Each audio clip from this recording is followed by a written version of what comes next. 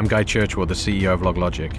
LogLogic's core business is around delivering compliance and security in forensics. The reason I'm passionate about my job is logs are everything. They're a perfect trace of what happens inside of the business. And for the last 10 years, I've been watching very carefully of how to move towards utility computing and cloud and have a good audit trail around that.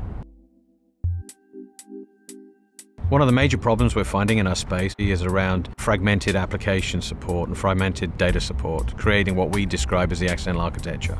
We try to address this by doing the same thing as VMware did to CPUs, which is pooling the CPU. So we like to pool the IT data, so vacuum it into a centralized location and then serve it out to multiple applications.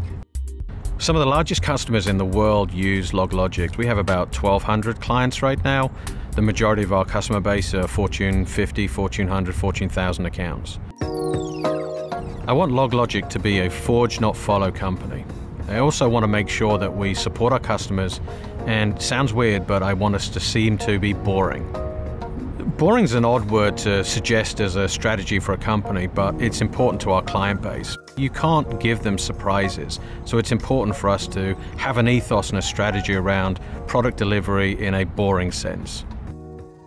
The reason why what we do is important is we find it spreads the gamut from compliance to saving people's lives.